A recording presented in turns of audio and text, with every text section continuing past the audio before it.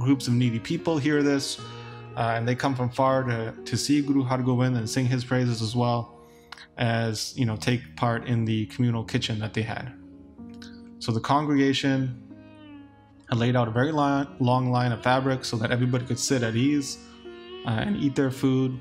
They were serving laddus, very big laddus, as well as very big jalebis as well. And it mentions various other types of sweets and food was given to the congregation, the bride side, as well as the needy people as well. So all the women there were singing, various wedding songs, and some were, as is the time of weddings, teasing and poking fun of Tegh Bahadur, the young groom at the time. There were many celebrations and, a constant stream of food for those who wanted to eat and partake in the celebrations.